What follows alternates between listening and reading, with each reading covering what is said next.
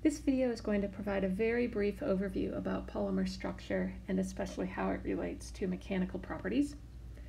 This is not a detailed look into the structure of polymers that can be found elsewhere, but just a very high-level summary about their structure and how this connects to their properties. Polymers are long chain molecules wherein the atoms within the chain are bonded together with covalent bonds. As we know, covalent bonds are both very directional and very strong.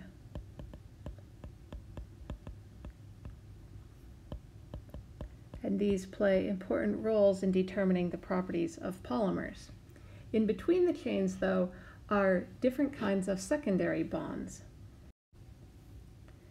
These secondary bonds are much weaker than the covalent bonds, and these allow the chains, under the right circumstances, to sort of move with respect to each other, while the covalent bonds in the chains hold those atoms together. When we're talking about these chains, they are made up of mer units. That's where the name polymer comes from. And we typically have on the order of 10 to the 3 to 10 to the 5 mers per chain. And the number of mers in the chain, or the chain length, helps also to determine the mechanical properties.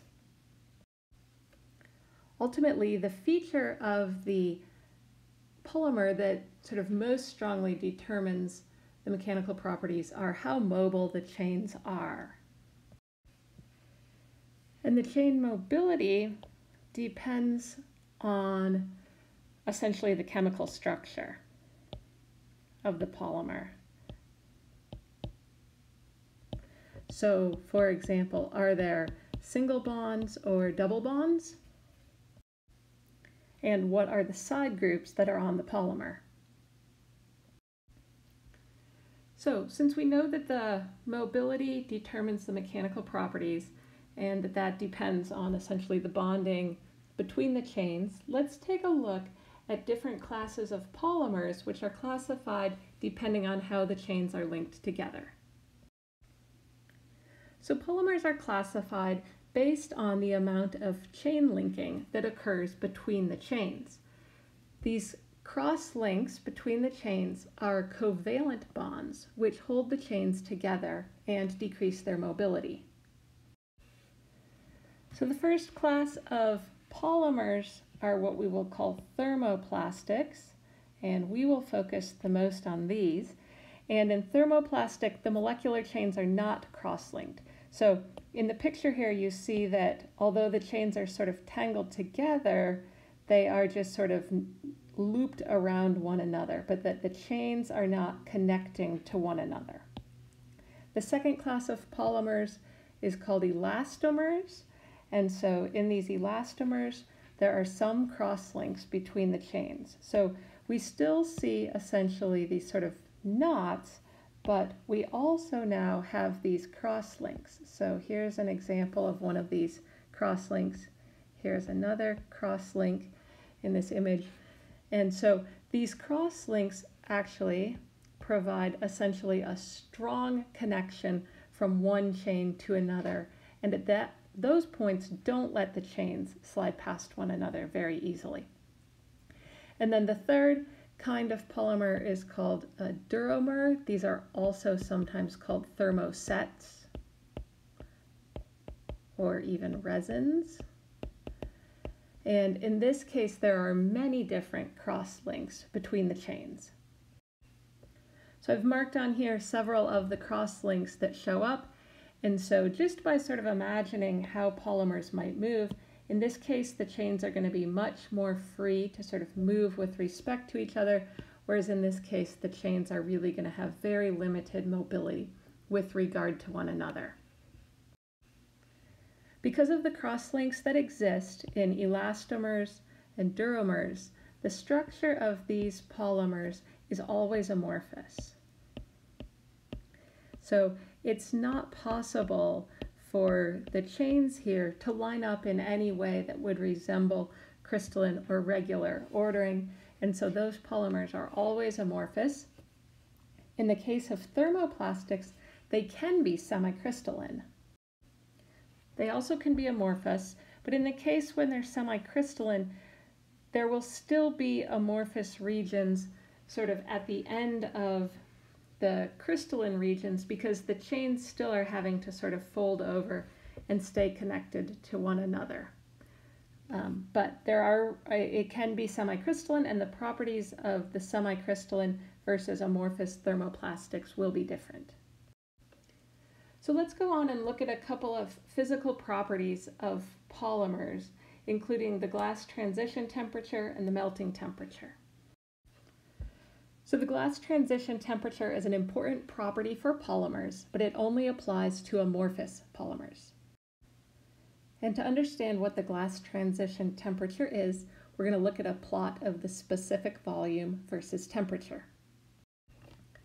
The specific volume is essentially the inverse of the density, so it's the volume taken up by a unit mass.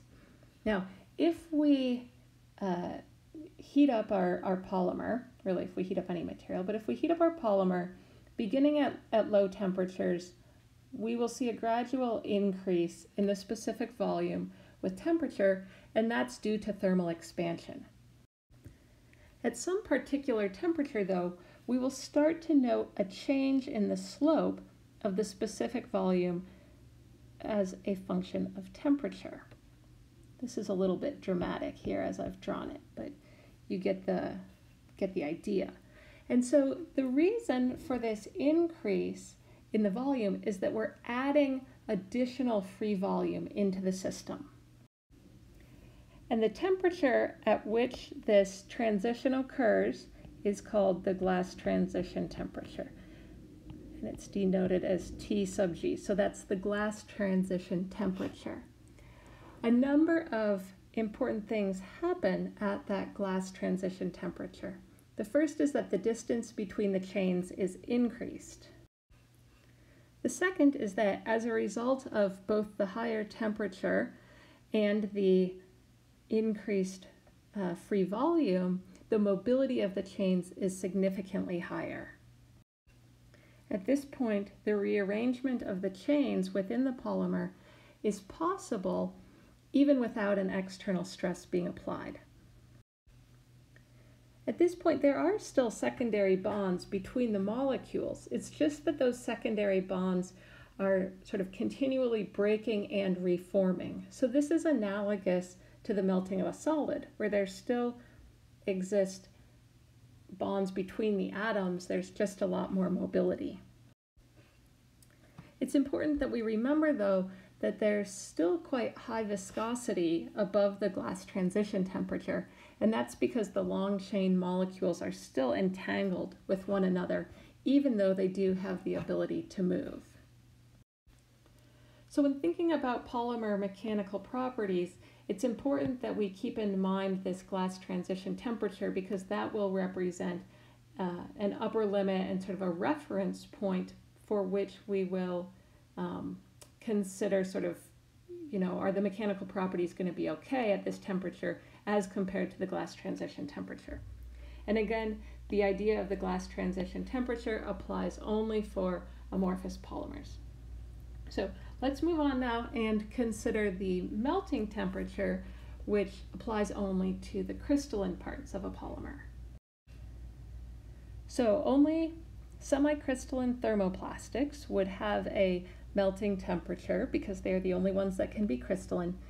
And the reason why this is somewhat different as compared to the glass transition temperature is that in the crystalline regions we have both more bonds and shorter bond lengths. So just like in other crystalline materials, if the temperature goes above the melting temperature, then the material will melt.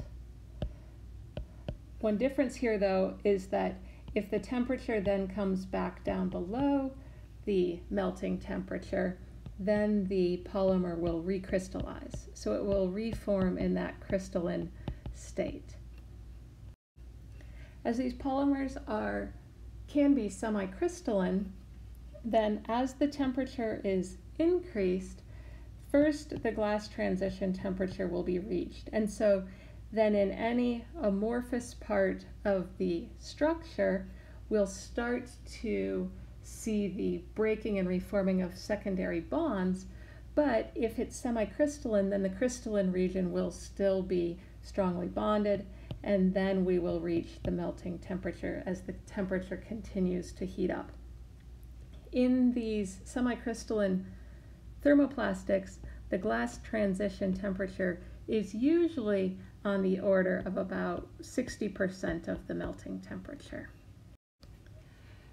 Because these properties depend on chain mobility, they ultimately depend also on the degree of polymerization or the length of the polymer molecules. So let's take a look at how those relationships look. So in this plot, this is showing the temperature and the degree of polymerization. So this is a phase diagram of sorts, showing what state the polymer would be in depending on the length of the chain and the temperature of the system. So for small chained systems, it is possible to be crystalline, but this is really a very short chains, and so they're not really folding together.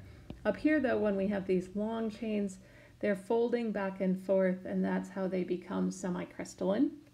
So we see that for both the glass transition temperature and the melting temperature, that these increase as the chains get longer.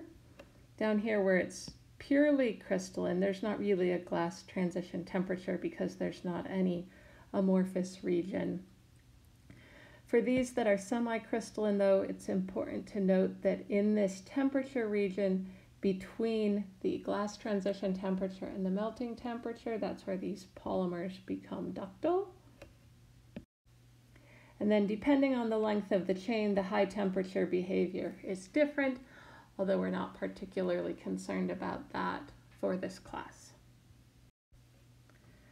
One final note about the sort of thermal properties of elastomers and duromers.